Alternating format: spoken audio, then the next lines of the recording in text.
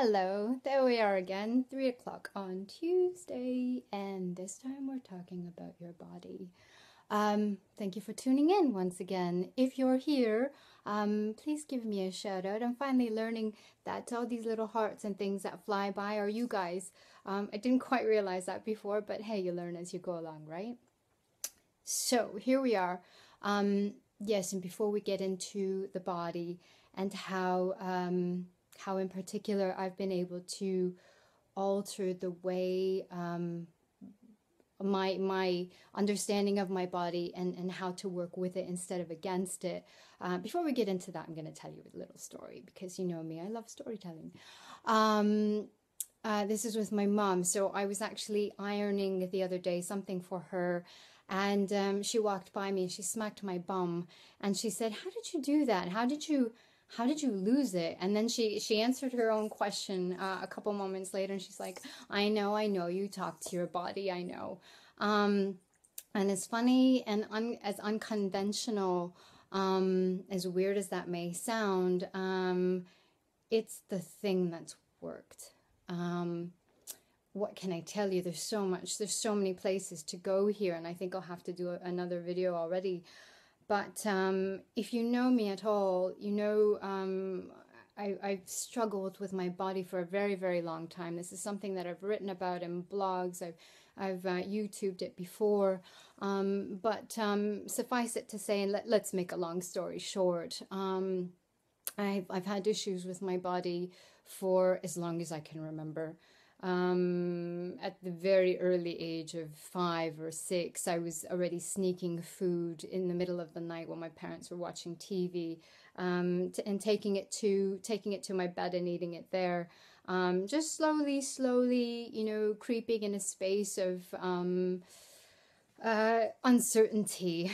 By the time I was already 13, 14, I was anorexic, which led into bulimia, which led into just so many problems. I mean, I think already at 13, 14, every time I had a meal, I would go and exercise right after it. So if I was eating 3-4 times a day, I was also exercising 3-4 times a day. Now, if you think about your child, you think about your daughter who's 13 years old, and imagine that. All of that, I pulled myself out of the anorexia, bulimia, but never really quite got myself out of the troubles with my body. And I can't say that I did that until probably seriously in the last 4 years. Now, I don't want you to think this is just a video about weight loss, because it's actually about, I mean, in the last 4 videos that I've done, I've been talking about your or our emotional health and our mental well-being, and here I very much where the body is concerned, the mind does not leave. So this is kind of tying the two together to get you in a place where you want to be, whether that is weight loss or whether that is work, whether it's just feeling better, to be able to connect your mind and body together is the way to freedom. You know, I've talked about doing boot camp before, and this is where what I was talking about in a previous video, you know, being boot camp queen and all of that. I went from being anorexic and bulimic, and then just backtracking a bit back to that, going through those things, and then eventually landing in the fitness industry, because that made so much sense. I love fitness, and but actually, you know, in hindsight, it was my addiction, it was my obsession. So being in the industry is where I got to hide. And I hid for a long time. Even coming to Slovakia 7 years ago and running my boot camp program, that was it was the greatest hiding place to allow me to continue to obsess over my body and have the perfect body. And, if I'm teaching other people how to eat, I was trying to maintain this incredibly ridiculous standard for myself. And all the while I was crumbling inside. So, what changed, and how do you change? Well, there's a beautiful quote by Mary Engelbreit. I hope I've said that right. Which is kind of the premise for everything that I do now. It's been my practice for the last few months. And that is, if you don't like what you see, then change the way you see it. So whether it's the body, or whether it's a person, whether it's a situation, it very much depends on your attitude. And that's why going back to the body is so important, because if we're not paying attention to our bodies, we're not quite paying attention, or if we're not paying attention to our bodies, it allows us to just lose focus on the greater things at hand, the greater, when you are more in touch with you, when you are in yoga with your body, you start to become in yoga with your life. And yoga, aside from being the physical practice that we see and we hear about everywhere, actually means union. And that's how I mean it. So what have I done? I would say, in the last few years, it would be since about 2013, after a breakup, things just weren't going right in like sort of the rest of my life. I just came out of this breakup, didn't really have a job, didn't quite know what I was doing, but at the same time was gaining an immense amount of peace in my life. And my body's been the sort of bane of my existence my whole life. My happiness depended on it. And you could ask any of my ex-husband, my ex-fiance, the people that were the closest in my life, how predominant my hate for my body was in our relationship, in my happiness. So yes, a few years ago, I got into the practice of, when I was showering in the morning, as I was cleaning my body, just to say thanks to each body part that I would wash. So thank you to my hands for making my food. Thank you to my feet for walking me forward. My legs for holding me up high.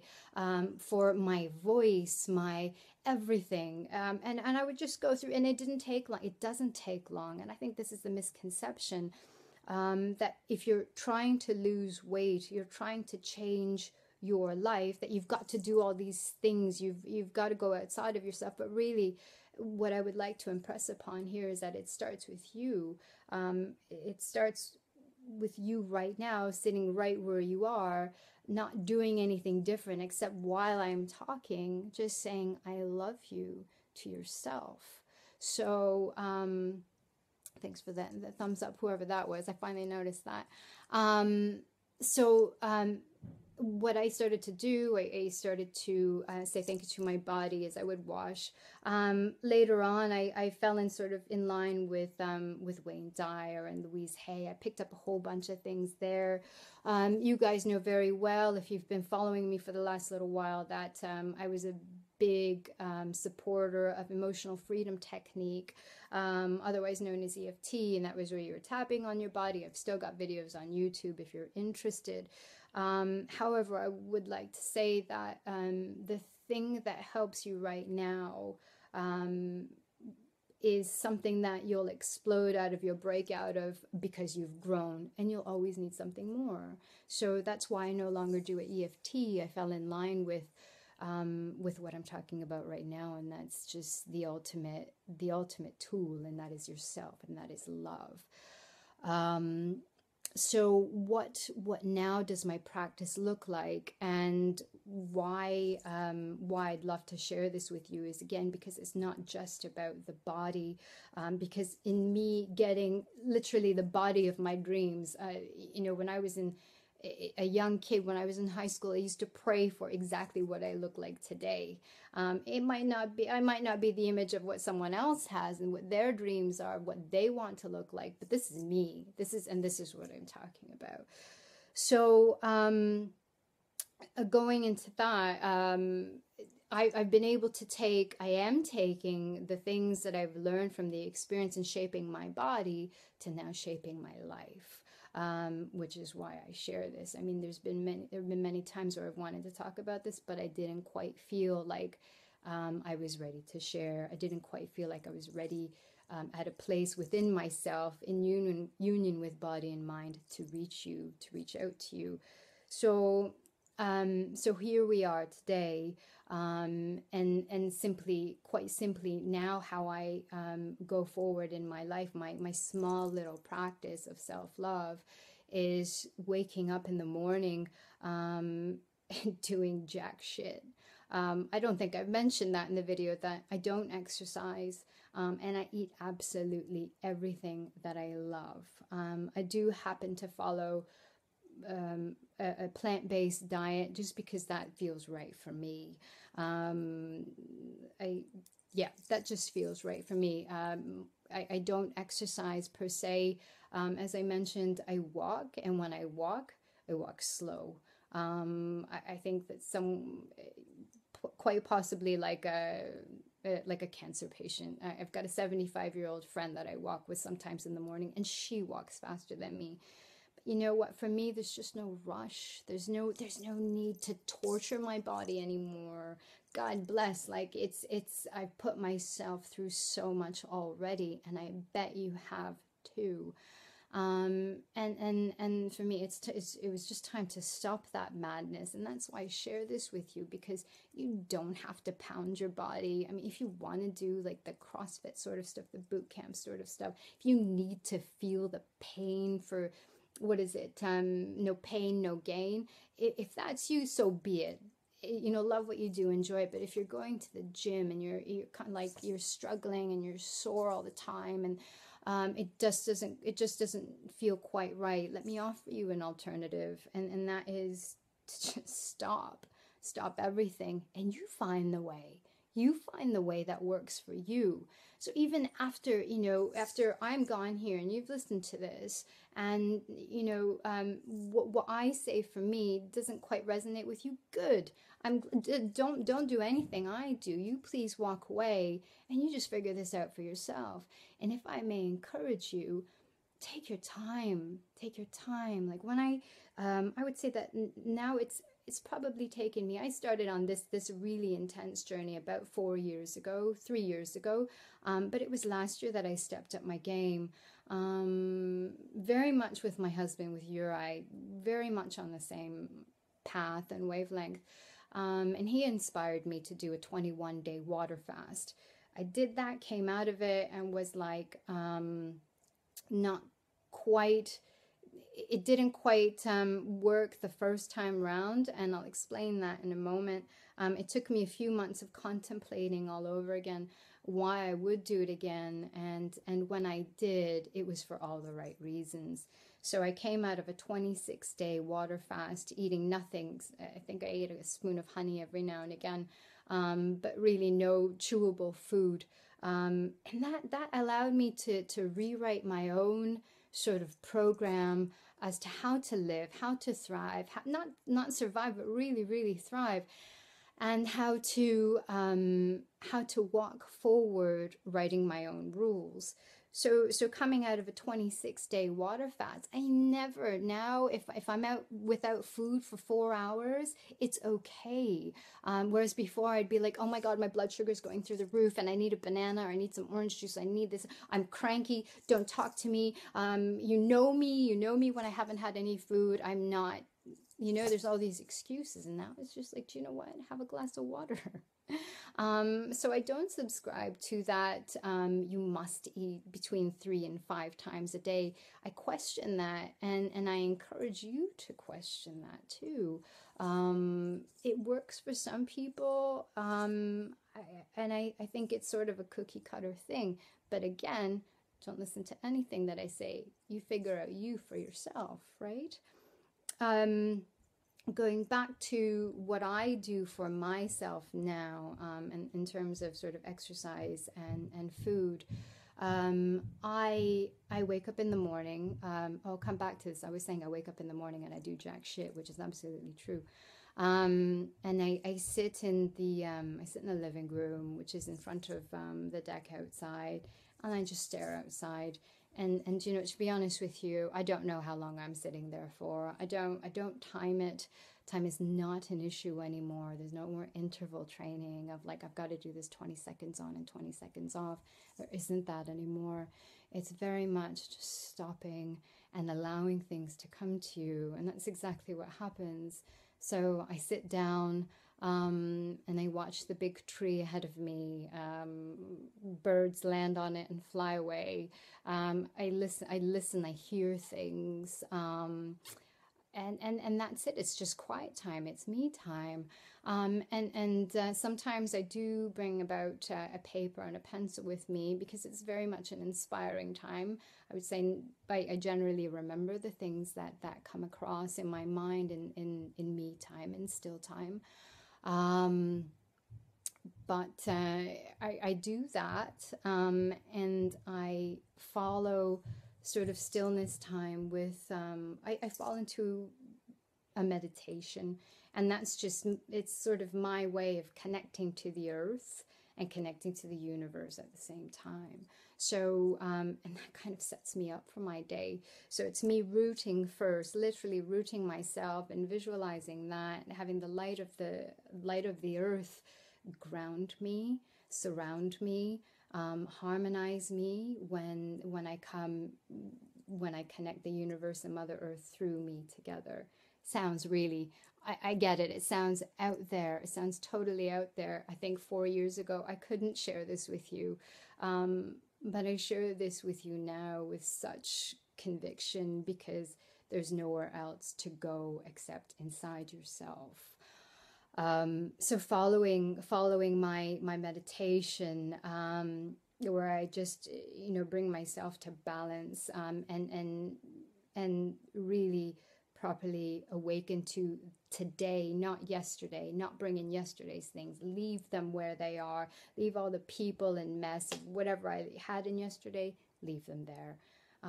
So I come to out of my meditation, and I actually wake up my body, and that's really simple. I start down at my toes, and I'm tapping on my toes like this, right from the tips of my toes, up my feet, up my legs, everywhere on my body. I'm just tapping, and it's my way. This is an emotional freedom technique. It's not EFT or faster EFT or anything. It's just hello. It's just hello. Here I am. Here we are. We're going to do this together. Because how often, like how I'm curious actually, if someone would just pop in and say that's really weird, I'd love to hear that. I think it's really weird. I think it's really strange because what do you do? What do you normally do with your body? Nothing. I mean, there's the obvious. We have sex with someone else. We hug and whatever. But what do you actually do for yourself is what I'm asking. Like, say, for example, your wrist is hurting. What do you do? And I bet 9 times out of 10, it's going to be like, oh, fuck, my wrist is hurting and I can't write and I can't do this and I can't do that. But who out there is actually saying, oh my God, my wrist is hurting. There's something that I've done. And what can I do? And what can you do is to embrace your wrist, right? Instead of what we always do, and that's come down and get angry and now I'm not going to be able to do that. Why don't we turn around and say, I'm sorry, please forgive me. I don't know what I've done to cause this pain, but I allow. Now you're talking to your pain like it's a 5-year-old child. tell me what you need from me and how I can take away this pain from you rather than just resisting it. Does that make sense? Does that make sense, to talk to your body like it's a 5-year-old child in pain rather than like throwing it away and not wanting to deal with it? I would love to know what you think about this, because I know it sounds strange and I know it's unconventional. This is the way that I've dropped weight. This is the way that I've changed my body. This is the way that I'm changing my life. So after this little practice of sitting still in the meditation and waking up my body, I stretch, which is maybe 4 minutes or 5 minutes or half an hour. It's sort of yoga style stretching. And I walk into my day like that. And does it always work? And that am I always balanced and harmonious and happy-go-lucky throughout the day? No, I'm not. And do I do it every single morning? No, I don't. I encourage you to find your groove, as I said a number of times in this talk. Find your own way and be consistent with your way, whatever that means to you. Especially if you suffer from depression, like I have, I in that period of anorexia and bulimia that I spoke of earlier. Gosh, I went through years of depression. I've gone through stuff that self-destruction. I used to beat myself up, literally punching myself in the head because I just couldn't figure things out. I couldn't understand how to lose weight, or I couldn't understand how I can't get a job, how I can't make my relationship work. I used to beat myself up in my 20s. And now being 40 years old, you know what? If you're still figuring out your way and you're looking around at the best thing for you, I encourage you to tap into yourself. I get the feeling I've been all over the place in this video. I hope I've made sense for you and at least given you a nugget which you can build on. I want to go back to food and your body just for a moment before I close, and that's to say, what I do now with my food and what I encourage everyone to do is, because I know there's a lot of guilt and shame and frustration and anger and hate around food and the body. I'll go back to saying, if you don't like what you see, then change the way you see it. Treat your body that way. You don't like what you see, change the way that you see it. Let's start loving it. You don't like what you're eating, continue to eat it. Continue to eat that piece of chocolate or that whole pizza, whatever it is, but let's change the way we see it, right? Instead of hating your way through it, love it. Eat that pizza like it's the last thing that you're ever going to eat in life. Eat it like it's the greatest gift. It is the greatest gift at that very moment to you. Because when you can change the way you see things, and especially regards to food, eat it with love instead of with shame or with guilt or anger or frustration or hate. That's the energy that you give to the food, and that's the energy that you receive from the food. So that's how you slowly start to change your body, is by changing your attitude towards the food. And look, if you go right now, and you're stuck in that eating, the issues of eating and body image and stuff, you go get a pint of ice cream from the freezer, whatever it is, sit there, put your hands around it and say, this is the very best thing I can put into my body, and you love that ice cream. Eat it like it's nobody's business, all right? You enjoy that as much as you can, and you do that over and over and over again with everything that you eat, whether it's an apple, whether it's chocolate, cheesecake, double fudge, whatever, with sprinkles on top. You give love to everything that you eat. This is the very best thing I can put into my body. I hope you've enjoyed this talk. Like I said, I hope you've been able to take something from it. I think this is a huge subject, and I've not even hit the tip of the iceberg with it. So I imagine myself doing a series on YouTube, more about what I've gone through and what we can do for you, because this is something that you can come through. If I've come through it after I started at about, what did I say, the age of 5 having food problems, and now I'm 40. And it took me to about 39. So I've been in this a long time. So my darling, wherever you are on your food journey, your body journey, we can surely get you to a place where you see yourself where you wish to be, and then start to make the rest of your dreams come true. So in that I close, and I have to give special thanks to someone I know, one of my mentors, who is Matt Kahn, who's really helped me along my healing journey, especially in terms of self-love. Do tune into him on YouTube. His channel is True Divine Nature, and he goes into amazing detail about how you can make shifts within you. Thank you ever so much for watching. Please do write to me with any questions, comments, suggestions. I'd love to hear them. Quite possibly what you'd love to hear for next Tuesday. And otherwise, I thank you. I thank you for tuning in. Be good to yourselves. God bless you. Thank you.